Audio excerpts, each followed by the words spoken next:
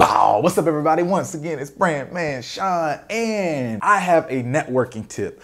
A tip that every single artist should know. So many artists are not using this and losing out on an advantage they could have. Managers and producers, they need to use this as well. They're missing out, but it's usually a few more managers and PR type people who are already in on it. But you need to know this artist. But before I get into this, I want to mention that this clip that I'm about to show you guys is a clip directly from my Master Music Networking Guide that I dropped about a year ago now. So if you already have the guide, you've had access to this, so you don't necessarily need to watch the clip unless you want to for a refresher. But what I would love you to do is put a review of your experience with the guide, maybe how you've used it or just what you think of the guide in the comment section below. And anybody else, you can check deeper into the guide at the link in the description, mastermusicnetworking.com. So to hop right into the content of this video, we're talking about LinkedIn. Now, if you don't know what LinkedIn, it's a professional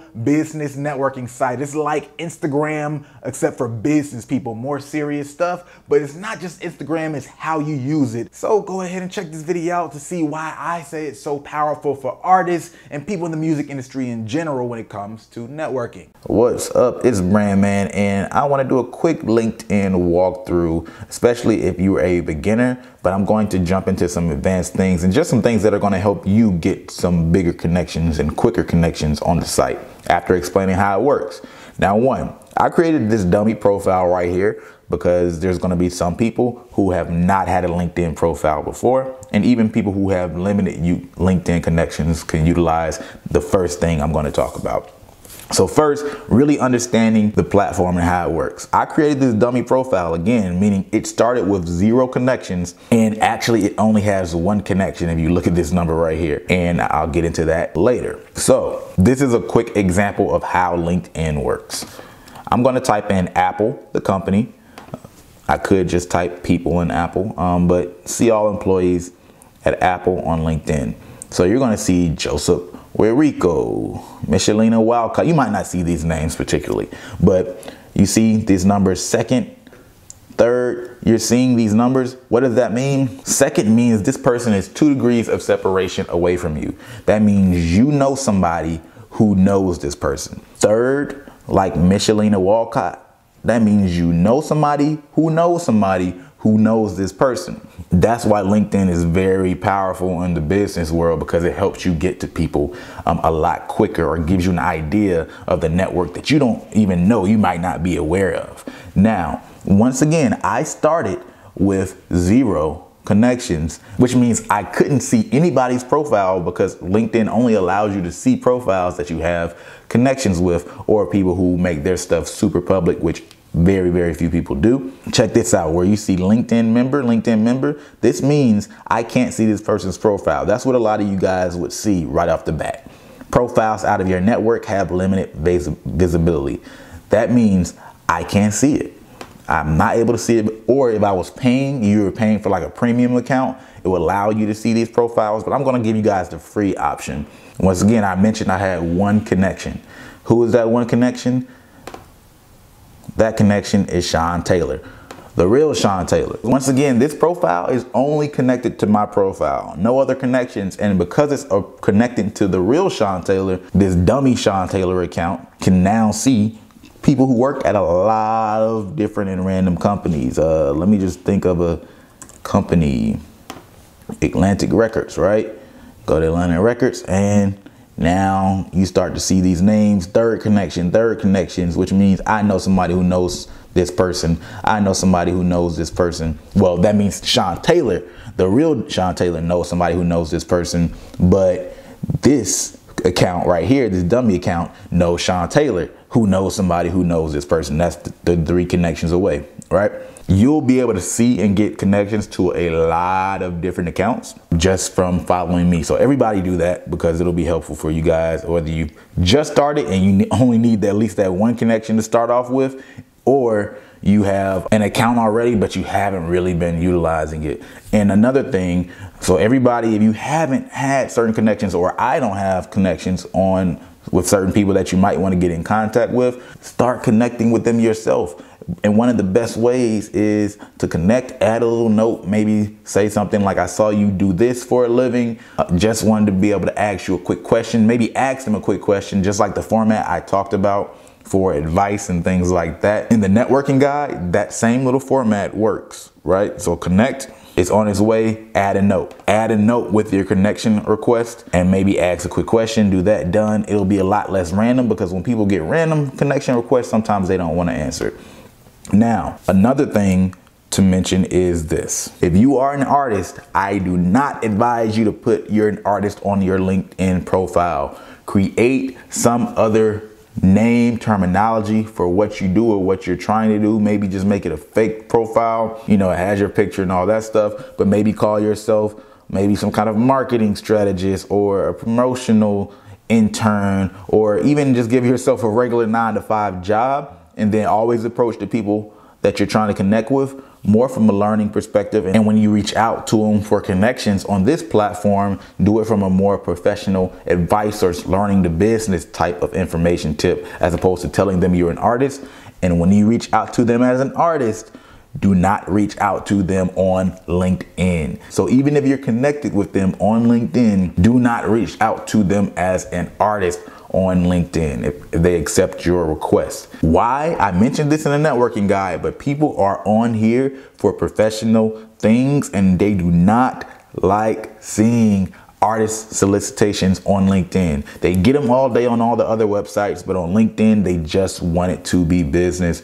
So do not take advantage of that and the fact that you can find these people on here. I showed you a route where you can get their emails, and then obviously the other ways where you can get to them on social media. Just use this to find people, what they do, maybe start to see connections to them, right? So if I clicked on Chris Jones, I even mentioned that a lot of other people in connections will be on the side. You see, people who view Chris Jones' profile also looked at Liar Cohen. They also looked at Quinn Coleman and all these other people. So that's going to be something that helps you out, because it's going to start to let you know these other people in these other industries that might be worth talking to. Not necessarily other industries, but other positions, whether it's at the same company or other companies, because you'll start to get a vibe of who knows who. Look at LaToya Lee. LaToya Lee. Third connections, that means I know somebody, me personally, not this dummy profile, that knows her. And oh snap, look at this. That boy Kendrick got a LinkedIn profile. Who knew? What's up, Kendrick? But I guess it's because he's also a business person. Obviously, it's not decked out profile like a lot of other people. Pharrell, Lil Wayne, nah. See, these people, there's no way, man, that they got their own LinkedIn profiles that they actively use. But it's interesting. So look, Richard Rose, Rick Ross, that means I know somebody who's friends with Rick Ross, which I actually didn't know, which is again one of those benefits of using LinkedIn, because you start to be able to see people that you know that know other people and get that vibe of it really quickly. So after I finish this, I'm probably gonna go back to my regular profile to see who I know that knows him, just for kicks, because I don't necessarily have a reason I would want to even get connected with him right now. But that's dope though. And really quickly, I want to say, for those of you who might be like, hey, Kendrick Lamar has a recording artist profile. Well, that's completely different. He's Kendrick Lamar at this point. You can have a real account profile as yourself as an artist, but I'm letting you know, you'll be easier when it comes to getting in contact with certain people if you create your dummy account also that's a little bit more professional and just looks like a business person, because a lot of people probably won't want to connect with you just because they see that you're an artist. It just is what it is, particularly on this platform. Obviously, Kendrick Lamar is at the point that Kendrick Lamar is. UPR professionals and entertainment lawyers, managers, all of y'all are going to be straight, because that's just professional to professional as they will see it. All right, so a final thing that I want to go through that's incredibly powerful, and it's one of the great benefits of LinkedIn, is the filtering. The filtering is so great. So what I mean by that is how you can find people and search people. Atlantic Records, right? I'm gonna go see all employees. We'll just stick with Atlantic Records because we've done it already.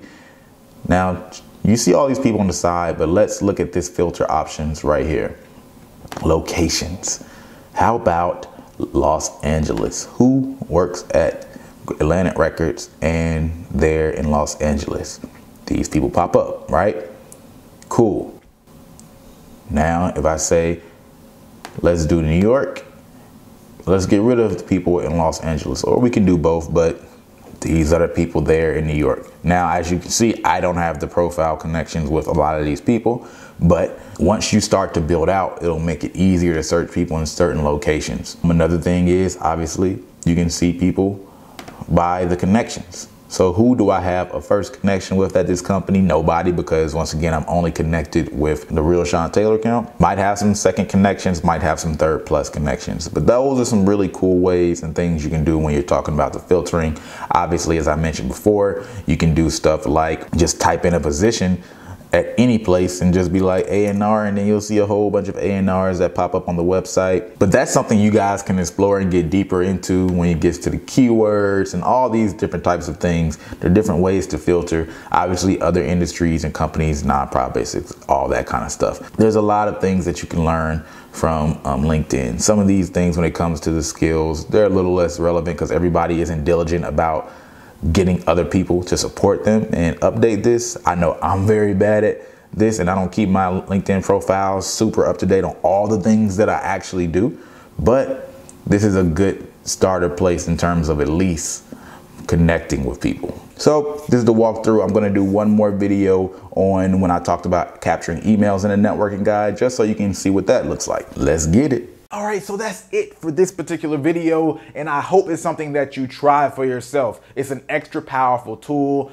You can get a lot of gains out of it. And as mentioned in the video, I actually do go deeper into LinkedIn within the guide, like how you can actually get people's direct emails using the site. But even bigger than that, this is just one section of the Master Music Networking Guide. I would like to make that clear. As a matter of fact, this is actually one subsection within 6 sections in the Master Music Networking Guide. So if you're really interested in becoming a more powerful networker, not within just music, honestly, but being able to utilize and get sponsorships outside of music and relationships outside of music, this is extremely powerful for anybody. And especially indie artists, your networking ability is going to be one of the biggest things that determines your career trajectory. I'm not talking about just fan base building and all that great stuff, but the actual business side that's going to give other opportunities and give you some money, honestly. And as always, I would love to know what you guys think in general about this video here. And as I said, if you happen to have the Master Music Networking Guide, I would love to know how you utilized it or just your experience with it. Put it in the comment section below. Other than that, if you like this video, go ahead, hit that like button. If you like it, might as well share it. And if you're not subscribed, you know what to do.